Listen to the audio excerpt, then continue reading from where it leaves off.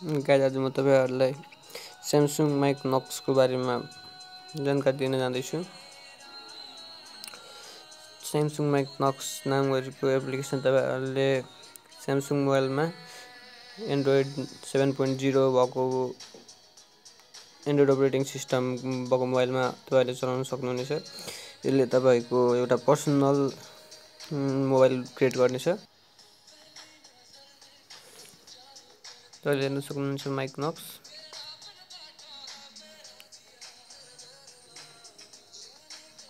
यसमा दुई टाइपको सेक्युरिटी हुन्छ।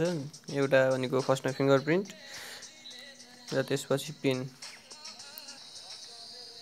तपाईले हेर्न सक्नुहुन्छ एउटा नयाँ मोबाइल खुले जस्तै हो।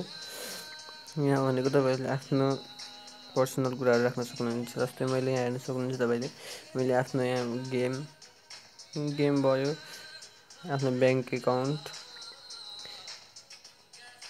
युट्युब स्टुडियो यो मैले यहाँ इन्स्टल गरेको छ। तर यही भनेको तपाईले ब्याक गर्नको लागि पर्सनल होममा थिच्नु पर्ने हुन्छ।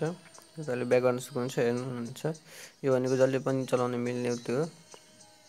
तपाईले हेर्न सक्नुहुनेछ यहाँ भनेको बैंक एकाउन्ट नाम बैंकको एप्लिकेसन कहीँ छैन त त्यहाँ छ।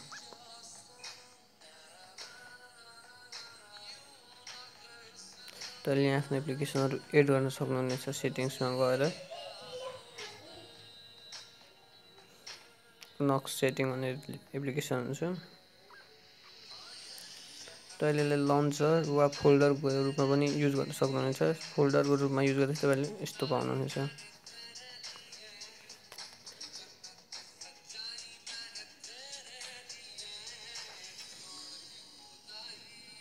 तपाईले हेर्न सक्नुहुन्छ त्यो अब लन्चरको रूपमा नआएर यहाँ एउटा फोल्डरको रूपमा आइपुग्यो। म तपाईहरुलाई लन्चरको रूपमा युज गर्न भन्छु किनभने त्यो अलिकति राम्रो स्ट्यान्डर्ड देखिन्छ।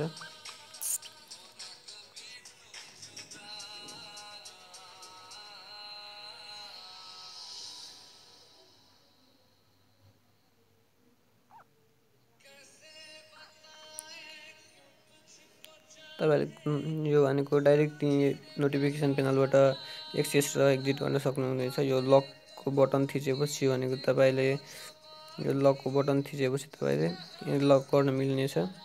सिधै लक हुन्छ डाइरेक्ट तपाई यहाँबाट बाहिर निस्किनुहुन्छ। तपाईले यहाँको लक टाइप दुईटा राख्न सक्नुहुन्छ। तपाईले हेर्न सक्नुहुनेछ 2 स्टेप भेरिफिकेसन र प्याटर्न र पासवर्ड या पिन एउटा मात्र राख्दा पनि हुन्छ। तपाईले यहाँ भनेको एप्लिकेसनहरु इन्स्टल गर्न सक्नुहुन्छ। यहाँबाट हेर्न सक्नुहुन्छ कपी एप्स जुन एप्लिकेसन तपाईलाई इन्स्टल गर्न मन लाग्छ त्यो इन्स्टल गर्न सक्नुहुन्छ। यो तपाईले यहाँबाट डाइरेक्ट भनेको प्ले स्टोरबाट डाउनलोड गरेर पनि यहाँ हाल्न सक्नुहुनेछ। यो मात्र जान्छ त्यो भनेको पर्सनल मोडमा जाँदैन।